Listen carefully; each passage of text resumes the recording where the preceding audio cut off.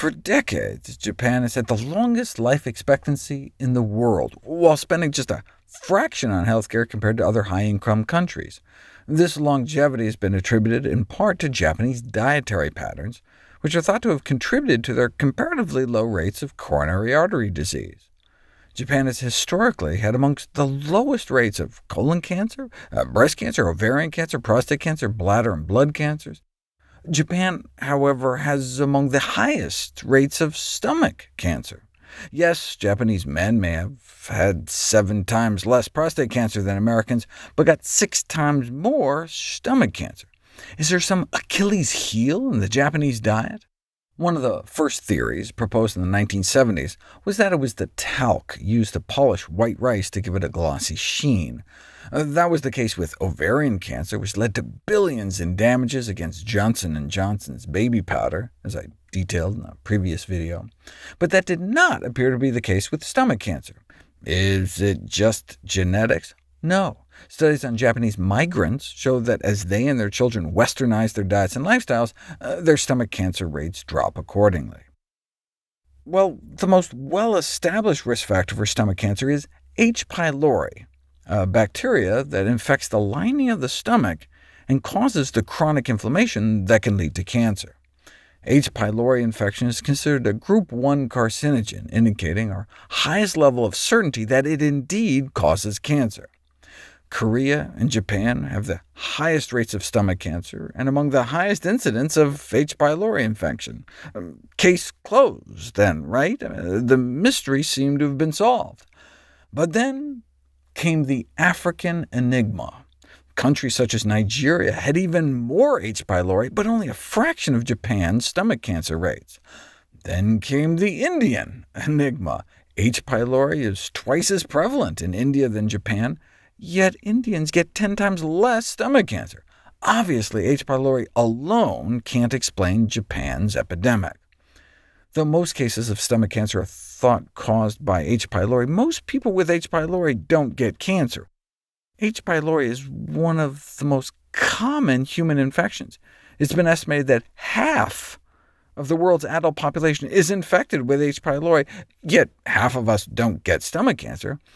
There must be some kind of cofactor in countries like Korea and Japan that explains their elevated cancer rates.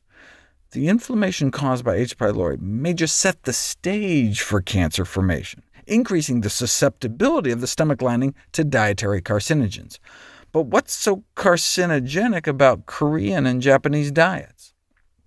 Studies that have compared the dietary components of different Asian populations with similar H. pylori rates, but dramatically different stomach cancer rates, have suggested preserved, salted foods, both fish and vegetables, as the culprits.